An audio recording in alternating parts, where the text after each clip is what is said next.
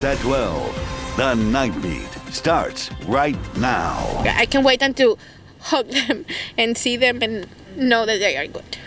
The panicked parents rushing a school parking lot for a reported threat today. Since what happened in Uvalde, this could be the new normal. And yet another shooting in Uvalde, a community forced to deal with the fear that it's faced before. The victims involved and the new response to security coming to that community. Plus, health inspectors left several San Antonio businesses with scores in the 80s. But that's not the whole story. The concerns we uncovered behind the kitchen door coming up. But first, bullets brought back traumatic memories in Uvalde, and tonight new information in that shooting there. 4 people in custody in connection with that case. And this comes just 3 days after students returned to class in Uvalde CISD, and the mayor's telling us this shooting at Uvalde Memorial Park is gang-related. The night team's John Paul Barajas joins us now live from that site. John Paul? Steve, Stephanie, a source tells us there was actually a physical altercation before that shooting, and then the 4 suspects went to Uvalde Memorial Hospital seeking medical attention. As for the 2 people who were hit by gunfire, Mayor Don McLaughlin said they were airlifted to San Antonio hospitals in stable condition, but he also spoke to us about the panic in the community as they're still trying to heal from the Robb Elementary shooting. Everybody's going to be on pins and needles, but like I said, we've got plenty of DPS officers at these schools. Local officers. I know the trust is not there, but we will be there. We will not let this community down again. Uvalde police say the shooting call came in around 5:30 this evening. According to a post by Uvalde police, the victims' names have not been released, but we know they're juveniles. At this time, police have not shared any details on the suspects in custody. The mayor tells us the rival gangs involved in this shooting have been fighting for the last 6 to 7 months here in Uvalde. Tragedy again, a gunshot in our park. But again, we need the community's help to find these people. The Uvalde Together Resiliency Center also made a statement today saying that this shooting this evening could be triggering to anyone affected by the Robb Elementary shooting, and they want to remind those people that they have a 24/7 hotline and other resources for anybody impacted and might need some counseling after this traumatic event. We have all that information on our website, KSAT.com. In Uvalde, John Paul Barajas, KSAT 12 News. Thank you, John Paul. Now, we've seen reactions continue to pour in this evening. One from Archbishop Gustavo Garcia Sierra, who was in Uvalde as that community tried to heal from the shooting at Robb Elementary. In a tweet tonight, the Archbishop said in part, quote, "Guns are not the answer for a healthy society." Gun reform is something that many in Uvalde have called on Governor Greg Abbott to make happen. 3 hours after today's shooting in Uvalde, the governor released a statement focusing on gangs instead. He says he deployed more DPS troopers and directed more patrols around gang hotspots. He says DPS special agents will also target 5 known gangs operating in Uvalde. And another community tonight shaken to its core over a threat at a high school. Now, typically we don't report on non-credible threats, but the large response at New Braunfels High School is something that we just don't usually see. We saw donations of blood being flown to the campus, but nobody was injured. We want to emphasize that. New Braunfels police say that this is all protocol for dealing with a possible credible threat that has since been deemed non-credible. Now, it's part of the new normal after the Uvalde shooting. And as the night team's Patty Santos shows us, law enforcement not taking these kinds of threats lightly. I think they did a good job with, it's their hopefully first and last time ever doing something like this. Praise from one parent for the response to a threat at New Braunfels High School. A tip on his student hotline mentioned a possible firearm on campus. We had to be searched to go inside to pick your kids up. They searched all the parents, went through your bags, did a full body search. Amber Walters rushed to the school to find her son, to find a campus on heightened alert. Elizabeth Staller says she got the same text, email, and school app notification. I just get out from my work and come straight here. New Braunfels police say they went room by room to clear students with the help from multiple law enforcement agencies. The road outside the school was even close to traffic. Hours later, the tip was deemed not credible, but the emotions were still very raw. I just don't think we should be scared to come to school every day. Like, just be afraid to not come back home. We were kind of like jumpy and we thought it was a joke. Emergency responders in the region not taking any threat lightly. Even the South Texas Blood and Tissue Center says it was asked to provide blood. I think this is going to be the new normal, so we weren't complaining if they kept your kids safe. And Steve, Stefania, so much relief tonight from the families in New Braunfels. Police say the search is now shifting to find out who made the call. New Braunfels ISD also says counselors and support staff are going to be available tomorrow for students. Patty Santos, KSAT 12 News. Thank you, Patty. We're nearing September 11th. The effort to remember the heroes that day will continue with a climb here at the Tower of Americas this year. Last year's ceremony changed because of the pandemic. Registration for the event wrapped up at 10 o'clock tonight. First responders and other participants are known to climb the Tower of Americas twice to pay tribute to those lost on 9/11. And this weekend will mark 21 years since the September 11th attacks. But San Antonio did not wait to pay tribute. The United Way actually partnered with Bexar County to host a service day today. More than 400 volunteers put together 1,200 family emergency kits, should families ever need them. In other news tonight, tributes continue pouring in for Queen Elizabeth II. Tonight, the Empire State Building in New York City is lit up in purple with a silver sparkle to honor the longest serving monarch in British history. It's one of several memorials happening around the globe tonight. Crowds gathering outside of Windsor Castle as people place flowers along the fencing there. Massive waves of mourners also visited palaces across the UK. Queen Elizabeth II passed away at the age of 96. She was at Balmoral Castle, in Scotland, where she had been on summer break, and her family just rushed to be by her side. Now, in 1936, her father became king. She then won public admiration by doing her part during World War II. She actually trained as a truck driver and a mechanic. And at just 25 years old, she then became queen, and she ruled for 7 decades. She even took a trip to San Antonio back in 1991, which included a visit to the San Antonio River and the Alamo, and a cypress tree was planted on the Riverwalk in her honor. The owner of Mad Dog's British Pub on the Riverwalk was in London for a work trip when he learned of this news, and he agrees the Queen transcended generations. She's also been a mother and a grandmother. She's been a statesman. And at the same time, she has been the one who has been able to move forward with the times. Now, the Queen's husband of 73 years, Prince Philip, died April of last year. The Queen's funeral is going to take place after a 10-day period of mourning. But we're going to show you that. You see that? The rainbow which appeared today outside of Buckingham Palace. So immediately now, Prince Charles becomes king. Now for a look at some of the other big headlines in your Nightbeat News Flash. Fears over fentanyl are growing. Officers found 2 people suspected of giving the deadly drug to students and others. One of those suspects, just 16 years old. The other suspect, 20-year-old Anthony Rios. Officers in Hays County say he had nearly 400 pills laced with fentanyl, but looked like Percocet. The death toll among students in Hays County rose to 4 today. That's just students in Hays County. Many others have also died. Surrounding communities are on alert. It's been billed as the largest Martin Luther King Jr. march in the nation, but organizers in San Antonio say the budget needs to be bigger. The march had to be altered the past 2 years, but now a more traditional event is expected. The commission's budget chair says the stage alone costs about $110,000. Add in some associated events, booking a notable speaker, and organizers say the price tag grows closer to $300,000. And right now, the city's only putting out $100,000 for the event. That could change before a final vote on the city budget, which takes place next Thursday. Now to some construction controversy. City officials in New Braunfels ordered crews to stop building an apartment complex in the small community of Green. They say crews dug beyond what their permit allowed. They now have to work on a new plan with engineers before work can continue.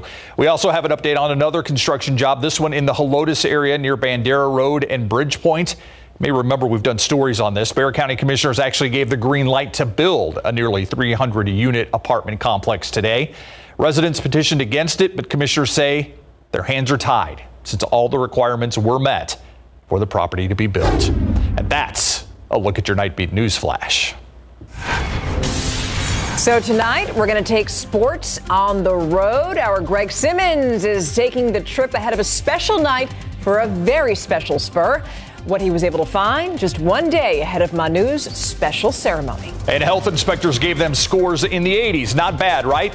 We're going to tell you what that score and these scores are not telling you. We go behind the kitchen door and show you what was found at 3 separate San Antonio businesses.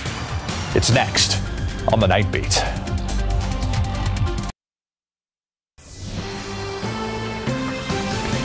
New tonight, a convenience store with a rodent problem, a Mexican food restaurant where employees weren't washing their hands, and a popular fried chicken chain in need of a good cleaning. So here's the thing. All 3 of those locations scored in the 80s, but still had serious health issues. The Night Team's Tim Gerber now takes us behind the kitchen door.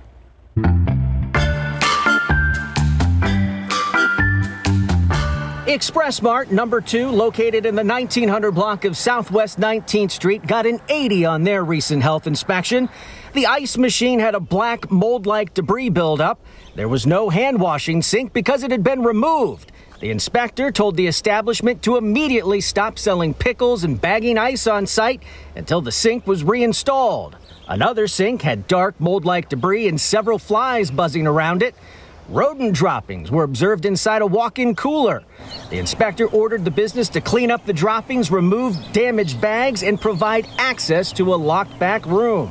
A reinspection was ordered. Heredero Mexican restaurant in the 5800 block of South Flores earned an 82. The inspector didn't see any employees there wash their hands during the inspection. One employee was observed grabbing cooked bacon and placing it on a plate without washing hands or using gloves. A metal rack used to store clean plates was soiled with dust and rust. 7 violations were corrected during the inspection, but a re-inspection was still ordered because several certifications needed to be obtained or renewed. The Church's fried chicken at the corner of Culebra and Galm earned an 84. Packages of raw chicken were being improperly thawed in a standing bin of water. The inspector watched an employee change tasks, remove dirty gloves, and put on clean gloves without washing their hands. Vent filters over the fryers were coated with excessive accumulations of grease and food debris. Employees had no idea when those filters were last changed. There was also a lot of trash and food debris throughout the business that needed to be cleaned up. A re-inspection was ordered. That's what's behind the kitchen door. Tim Gerber, KSAT 12 News. Okay, let's focus on the other part, right? The part that's not so bad. You can also check out the businesses with great scores. So here's what you do. You scan this QR code with your phone's camera, and it's going to take you to a mapping tool that shows you all the scores for local businesses, and it's updated quite frequently and goes back as long as 6 months. So that one place that was ordered not to sell pickles, kind of a big deal. Oh, you love it. KSAT community getting ready for a yearly tradition. I love this as well. Registration open for the 9th annual Head for the Cure. The 5K run and walk raises awareness and funds to fight brain cancer, and it's something that's very near and dear to those of us at KSAT. Our former news director, Jim Boyle, diagnosed with glioblastoma and passed away. But this is part of his legacy that lives on. His daughter helped kick off this event outside KSAT studios in 2014. Since then, it's grown with more families running for the survivors and in remembrance of their loved ones lost. This year, it all kicks off on September 24th. You can register right now on KSAT.com. Use the promo KSAT to get $5 off registration. Hope to see you there. Yeah. Now let's take a live look outside. Here's Sky 12 over the downtown area. You're looking at there 83 degrees, and it's a very exciting day for meteorologist Adam Caskey. He's been celebrating because, all right, so we had rain for a bit, and now we're getting an idea as to how much of a dent that made in our drought situation. Exactly. That's a nice thing. And I'm excited Thermometer Thursday, of course. So that's a couple true. of things to be excited about. Both big deals. Gosh. He loves it. You're so sweet. Hey, you're relishing that one. Terrible. I don't even want to be a part of this. Okay, well, let's take a look at our drought monitor 3 weeks ago. This is not the new one. Okay, this is 3 weeks ago, but get ready for this. 3, 2, 1. Boom. Look how we really erased a lot of the extreme and exceptional drought across our area. Yes, there's still work to be done. I know we still have drought in our area, but we've really put a big dent in it over the past really 4 weeks or so. So it's good to see this improvement as a whole across Texas. 62% of the state considered in drought. That's a big improvement. Over the past 3 weeks alone, the 2 worst drought categories have dropped about 25% each. So that's really good to see that. Not as much red and maroon on the map right now. And actually, not even drought in parts of North Texas, East Texas, far deep South Texas, and West Texas. It's nice to see some elimination of the drought in parts of the Lone Star State. Showers generally closer to the Gulf coastline today. We had a couple of them pop up in and around parts of San Antonio briefly earlier today. We still are on the backside of this upper level low, this counterclockwise circulation aloft. It's just sitting over New Orleans, and the good energy and moisture is out ahead of it, moving through Florida and parts of the southeast. But on the backside, every so often we'll get a little hit of upper level energy, and that could be enough to kickstart 1 or 2 showers again tomorrow afternoon. But kind of like today, generally we're looking dry, just a few little surprise ones here and there. We also have Tropical Storm K, made landfall as a Category 1 hurricane in the western coast here of the Baja Peninsula, the Horn right there. And now it's a tropical storm. It's going to be brushing right along the coastline, bringing more flooding rain to the Baja Peninsula, staying offshore, the center of circulation from now on. But over the next several days, I mean, through the weekend, it's going to be bringing that flooding rain and also rainfall to the desert of Southern California. Not completely unheard of for them, but definitely a unique situation where they average, Palm Springs averages about 4 to 4.5 inches of rain a year, and they could get that in a few days. Hurricane Earl near Bermuda right now, Cat 1, could become a Cat 3 as it passes Bermuda, then a 70% chance of development way out in the Atlantic, and then another 30%. So just a few things to watch, but overall still a fairly quiet year. And by the way, peak hurricane season is September 10th. That's just right around the corner on Saturday. 94. That was our high today. 2 degrees above average. The record high, 101. 82 right now. At the dew point is 63. We're 84 in Hondo, 77 in Kerrville, 83 Port SA, and Seguin, and even 78. Here's your KSAT 12-hour forecast. 8 a.m. we're talking 75 degrees. At noon, right near 90. Then a high temperature of 95. So that'll put us anywhere from about 92 in Comfort, 91 Bulverde to 94 in Poteet. And then Saturday through next week, pretty much the same. Sunny, mid-90s.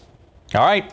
Very consistent. All right. Now we're going to head on north. We're going to go to Springfield, Massachusetts. Way north of here to speak with our friend Greg Simmons. All right. So you're in Springfield, Massachusetts for a very special ceremony. Tell us what's up.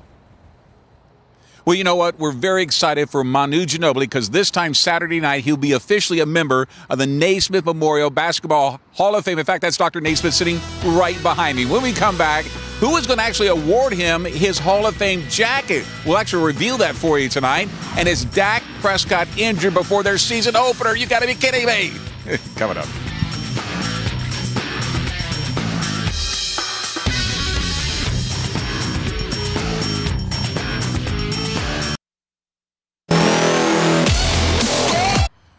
Good evening, everybody, and welcome live to Springfield, Massachusetts, where we begin our coverage of Manu Ginobili's induction into the Naismith Memorial Basketball Hall of Fame. Officials' duties don't begin tomorrow. The induction ceremony is on Saturday, and what a night that will be for Manu, his wife Monty, his 3 sons, of course, Dante, Nico, and Luca, and as he's been given the most prestigious award in all of pro basketball. In fact, the boys will present their father with his Hall of Fame jacket tomorrow night. And take a look at this. He already has a display in the Naismith Memorial Basketball Hall of Fame. We found out today near the Admiral David Robinson, little-known player from Argentina, who's a second-round pick in 1999, spent 3 seasons overseas before moving to San Antonio, became a smash hit for his passion on the court and his ability, by the way, to also speak fluent Spanish, which is arguably the most popular Spur in team history. Ginobili, by the way, was asked what it's like to be the forefather of the now stream of international players who suit up in the NBA.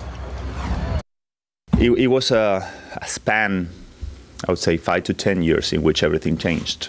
When we started to see international players in number 1 in the draft or top 10 consistently. And all of a sudden, in those 5 years, 20 to 25% of the rosters were built with international players. So, yeah, I'm proud of being part of that generation that changed the way the game was played, the game was perceived, the international players were recognized. So it was fun to be part of that. Manu, by the way, a part of a press conference with his other classmates of 2022, including former Spurs player George Karl, who's going in for his coaching legacy. Week 3 of Big Game coverage begins tonight with a brand new tradition in the Judson Independent School District, Operation Dog Tags.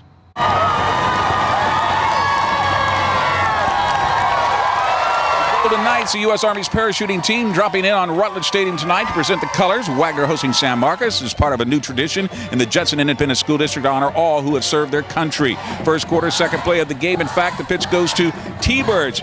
Jawan Vay Taylor in the program. He's listed as an athlete. You can see why as he breaks free down the sideline for the 40-yard touchdown. And Wagner has to go to overtime to win this one, 42-41. The 0-2 Reagan Rattlers looking for their first win of the season against the 11th-ranked Clark Cougars over at Ferris Stadium. Second quarter, Reagan down 3-0. Quarterback Caleb Cupiccio finds Luke Sasser wide open in the end zone for the 16-yard pitch and catch, 7-3 Reagan. Rattlers increase their lead just before the half. Running back Carson Green slithers his way in for the 3-yard touchdown, 14-3 Reagan at the half. Final from Ferris, 35-10 Reagan. Over at Gustafson Stadium, the Warren Warriors in total control. Second quarter up 35-0 over Holmes, and quarterback Antonio Mia is able to find Darian Holmes for the 68-yard touchdown to make it 42-0. The final from Gus, 63-0 Warren. The Randolph Rohawk cheerleaders have plenty to cheer for as they were up 17-0 in the third over YMLA. We arrive at the SAISD Sports Complex. Randolph showing no signs of slowing down. Quarterback Colin Stuckey buys time with his feet, then fires to Gabe Gonzalez to get the Rohawks inside the YMLA 20-yard line. A few plays later, quarterback sneak for Stuckey as they take a 24-0 lead. The final from the Sports Complex, 45-0 Randolph. District 14 5A Division II matchup at the Rock Pile. Jefferson taking on Sam Houston. Mustangs ball. Handoff goes to Adrian Garces, and he muscles his way over the goal line for the 1-yard touchdown, 7-0 Jefferson. But the Hurricanes answer right away. Back at the next drive, Albert Goodlow finds Tristan White for the 11-yard touchdown. We're all tied at 7. Let's head to the Big Game coverage scoreboard for that final. Jefferson falls to Sam Houston, 40-21. And this was a good one. This game had to be moved up to Thursday night. Bernie over Antonian, 45-34. Dak Prescott has to leave practice early today. We'll tell you why next. Pro football coverage powered by Davis Law Firm.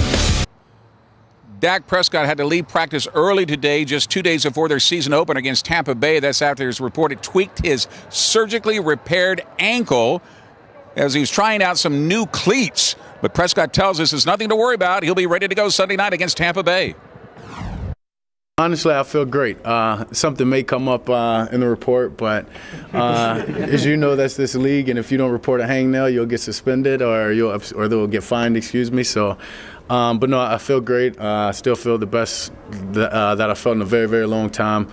Not even comparable to where I was last year going into this game. So, honestly, just excited, ready for Sunday to get there.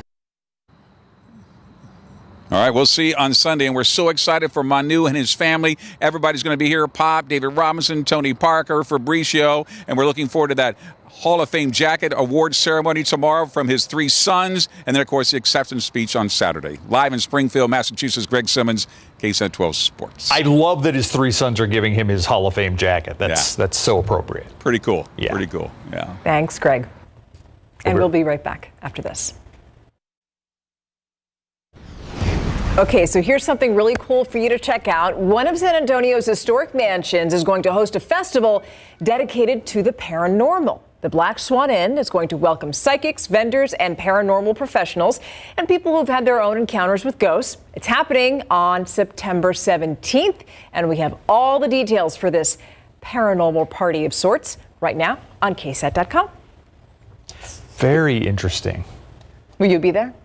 I mean, I don't know. Maybe. That's a no. All right, so here's a look at where we got some rain today. You can see a little bit on the west side and the south side of San Antonio. Tomorrow, just as isolated, basically, then dry. There'd be some good forecasters in that crowd. Just saying. That does it for us. Good morning, San Antonio starts at 4:30. Good night.